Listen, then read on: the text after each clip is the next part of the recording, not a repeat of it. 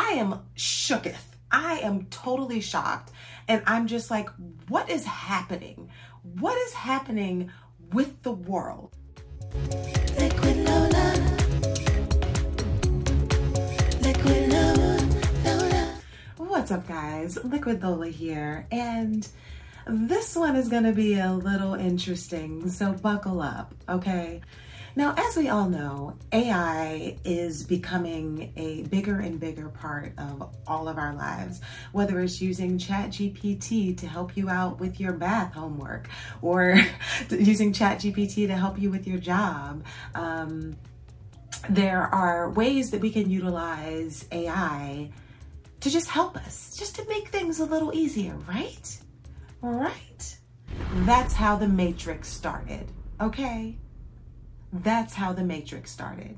So as you know, over the past couple years, people have really been diving further into AI, whether it's for art purposes. You know, at one point, everybody was making AI of themselves. Let me see a picture of me as a cowboy or me as a Renaissance painting, that kind of thing. Then it moved into music. You can take any cover song and you can make it sound like Beyonce sang it. You can make it sound like Taylor Swift sang it. And these artists are not getting paid. It's not their voices. It's not their real voices. It's not even music that they would do. But I can write my own lyrics to a song and say, give it to me in the style of Justin Bieber, and AI will do it for me. And that's a little scary. It's a little scary. But you know, it's okay, never mind. It doesn't really matter that much, I guess. You know, the music artists are gonna have to work that out for themselves, right? Who is it hurting if I wanna hear Justin Bieber sing Mary Had a Little Lamb? I don't know. I don't know. Maybe Justin Bieber doesn't wanna be out there singing Mary Had a Little Lamb. I don't know. But now, I am shooketh. I am totally shocked. And I'm just like, what is happening? What is happening with the world? Now, y'all, we have AI models. We have AI models. It came across my feed and I was just scrolling along or whatever, and I came across this feed. I'm like, what is this? What? Let me tell you. Now they have AI models. They have AI models and they have AI modeling agencies.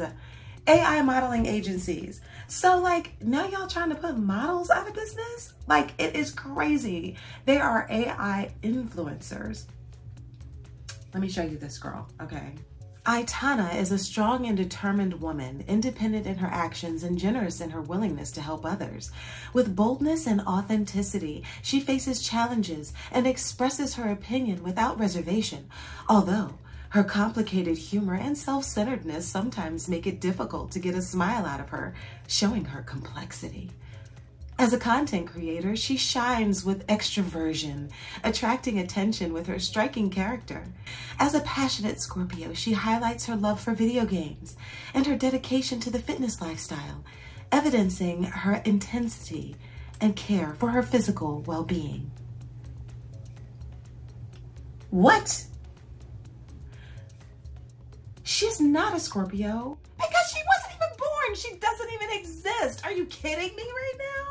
And her fitness lifestyle? What fitness? I'm in here doing crunches. I'm running up and down stairs. I'm going for long walks. And she's just programmed. Are you kidding me right now? It's nuts. And what makes it even more nuts are the comments. The comments. You have people that are commenting on these posts. You know, they're commenting on these posts and I'm like, do y'all know that this is not a real person? Do y'all know that this person is fake? Do y'all know that this person is AI? What in the dystopian future is happening? This is crazy. And then not only do you have real people who are commenting on this, but then y'all, you have AI commenting on it. AI. Other AI models are commenting on the AI models' Instagram posts. What? don't even know what to say. I really don't even know what to say. Like, this is crazy. Like, first off, she's not a gamer because she doesn't even have hands. She doesn't even have real hands, y'all. She doesn't have real hands. She doesn't even have a corporeal body to hold a controller in her hand. She's not a gamer. Are you kidding me? I don't even know. Like, over the years, and obviously, you know, there have been plenty of movies and TV shows and books and comics and things that have explored, you know, electronic people or people who don't exist, that are able to have relationships or whatever. There were some old Twilight Zones that had this, or some old Hitchcock or something. I saw one that was like, this guy was in love with like the computer, and it was like very strange because the computer was like the whole size of the room. Can't remember which show it was, but it was like very, very old. It was something like in the 60s. And, you know, then we had that movie She. There've been all sorts of things that, you know, that are available. They even have AI companions. If you look in the App Store, you'll see, you know, your AI girlfriend and things like that. I guess there's a market for it. I guess, you know, there are people who are lonely or people who don't really have that sort of companionship, or people who are introverts and or homebodies or maybe disabled and don't really have that input from real live humans. So I can see where there could be an application for this.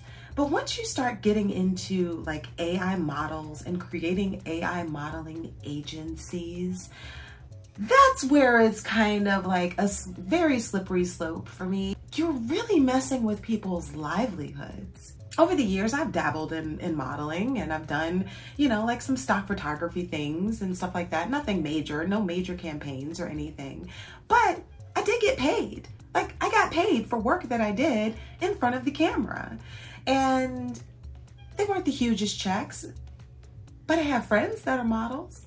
I have friends who really get paid to go and show up and be on time and sit and makeup and hair and put on the clothes and get pictures taken and get paid for advertising campaigns.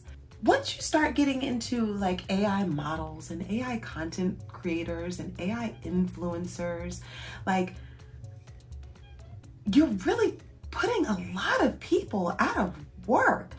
When you think of all the people it takes to do a photo shoot, from the photographers to the makeup artists to the venues even, like, you know, you're gonna go to the place and you're gonna rent out this place for a couple days and you're gonna do a photo shoot, and you have lighting guys and lighting people and makeup people and assistants, like casting people. These are real people with jobs that now you're trying to replace with like the click of a button. I have a problem with that. I have a problem with that. And I am all about technology, and I'm always an advocate for like new things and the way to make things new and the way to make things different. You know, I'm even looking at different ways to include some AI content on my channel. I am. Things that may help me with editing and things that may help me, you know, in content creation. I'm looking at those options because I'm one person. Like, I'm one person. Like, I can't do all of the things sometimes that it takes to produce fully sussed out content, you know, and it is a time saver. So, you know, I'm maybe a bit of a hypocrite here when I'm complaining about one thing, but then willing to use other aspects of it to help myself and to help my channel. I just think that it is a very weird space when you're looking at AI influencers or AI content creators, because who are they serving? Who are they serving? Like, what products are they trying to influence? What are they trying to influence? Who's backing that? You know, we see all this issue with TikTok right now where, you know, the US government is trying to shut down TikTok, or not shut it down, but trying to ban TikTok unless they, you know, divest from this Chinese company. And I just think that we're in a very, like, we are on the precipice of greatness or we are on the precipice of ruin. You know, these are all things that affect the economy. These affect people's livelihoods. And yes, when new technologies come out, whether it's Photoshop, you know, whether it's digital cameras versus, you know, analog cameras, a lot of industries did go out of business when digital cameras came about. It's very hard to find a place to develop a roll of film right about now. Like, that's something that we don't really need anymore. Yes, there are humans that have been replaced on factory lines and on assembly lines and in the food service industry and in deliveries. You know, there are, you know, humans that have been replaced for this. We've seen all of these sci-fi movies. Like, we know where this goes. We know where this ends up.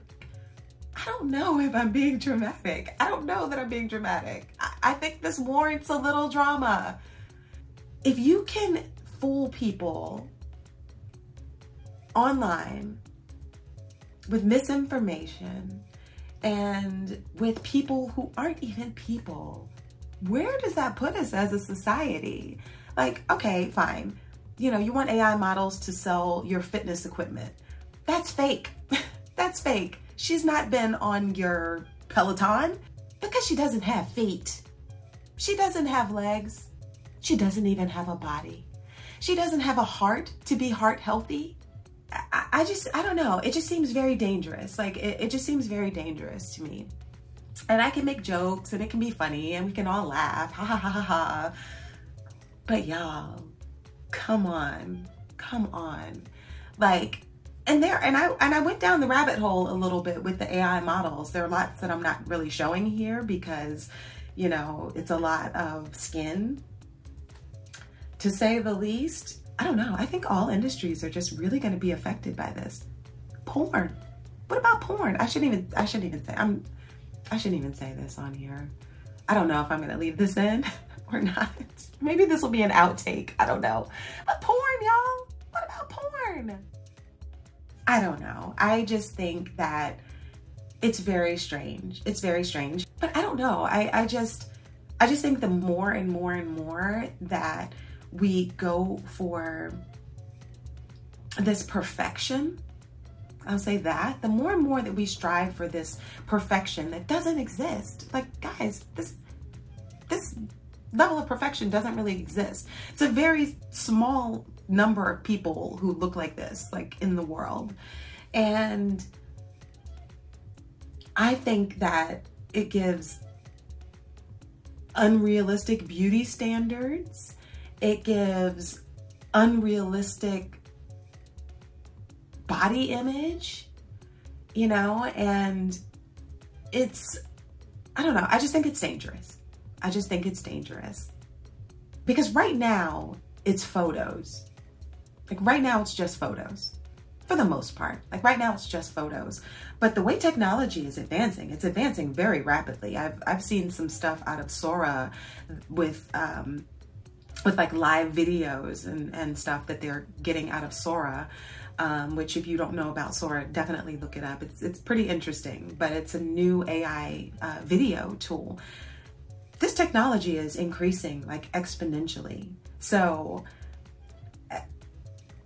I think that people are going to take a lot of shortcuts when it comes to creating advertisements, creating propaganda, creating, you know, things that you think are real or things that you think is really news, things that you think really happened.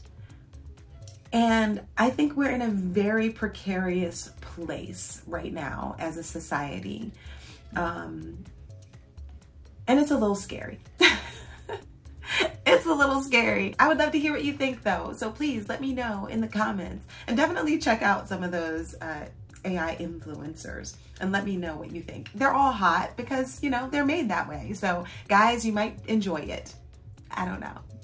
I think you will. If you haven't already, please subscribe to my channel and share if you think that this video is good enough to share with people, if you think people might be interested. Yeah, but that's all I've got for now. Thanks for listening. Thanks for watching, and I will see you next time. Bye.